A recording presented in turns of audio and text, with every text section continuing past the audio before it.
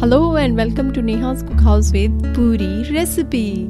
Puri is a specialty fried Indian bread which is usually eaten as breakfast, snacks or as a lunch.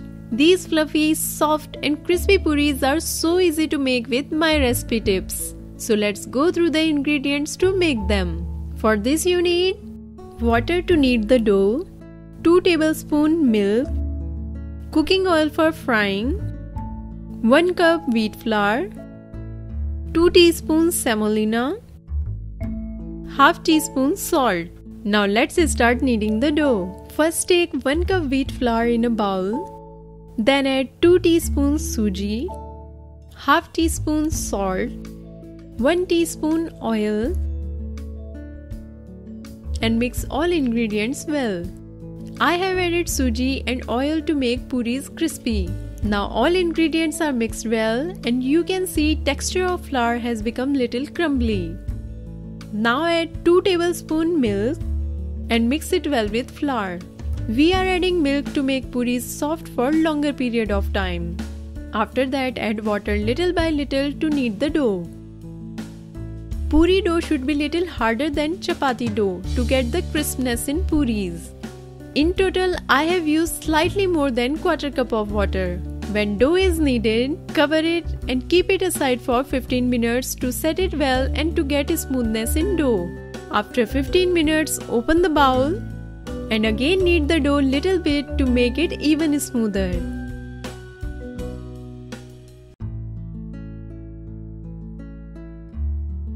Now dough is ready, so let's make round balls of this size.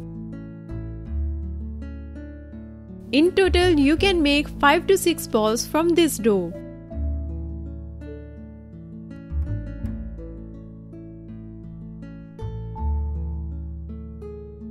Now let's start rolling dough balls. Make sure to use oil to roll instead of dry flour, because while frying, dry flour can turn black and puri color and texture will not be perfect. So apply some oil on the surface where you will roll the dough. Now gently roll puris to make around 3-inch disc. Be careful not to roll puris too thin, otherwise they will not be fluffy. Now our puri is rolled well. Similarly roll all puris. Now it's time to fry them. For this heat oil in a wok. The secret to get crispy and fluffy puri is the right temperature of oil and the way you fry it. If oil is too hot, puris will turn dark, and if it's too low, they will not be fluffy. To check if oil is hot to the ideal temperature, first put a small flat piece of dough in oil.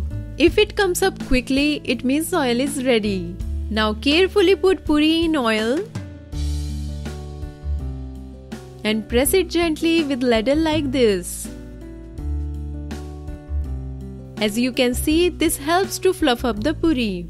After around 20 to 30 seconds, when puri becomes light brown from bottom, flip it and fry from top sides till it becomes light brown from both sides. Now our puri is ready, so take it out in a plate. And similarly fry all puris one by one.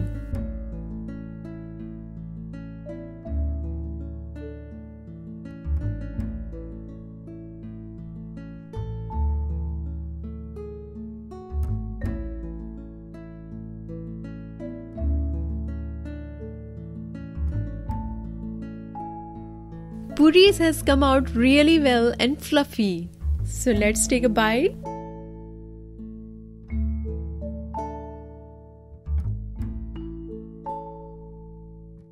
They taste really amazing and usually go well with aloo ki sabzi, Punjabi chole or aloo gobi sabzi. So try this easy puri recipe and serve them for breakfast, lunch or dinner. And keep watching Nehas Cookhouse. Thanks for watching. If you enjoyed this video, please like it and don't forget to subscribe my channel. If you want to try more recipes, please click on above videos. Have a healthy eating.